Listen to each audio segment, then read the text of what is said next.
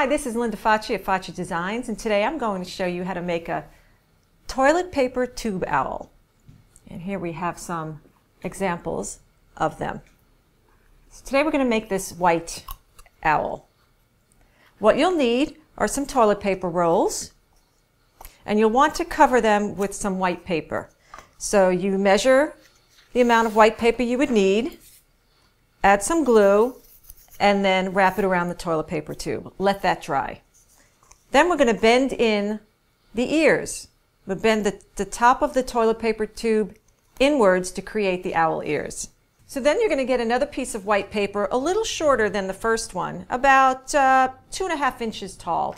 And you're going to create little scalloped feathers with your marker. And you're going to alternate between them until you get a row of feathers. Now we tape that around the bottom of our tube. Then we're going to cut a little beak on the top and glue some orange felt to that. We're going to make the eyes out of yellow felt and black felt, and we'll glue those on.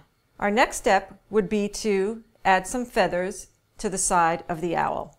And then you'll just get your glue gun and glue those to the side of the tube.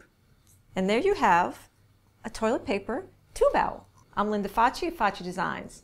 Bye-bye.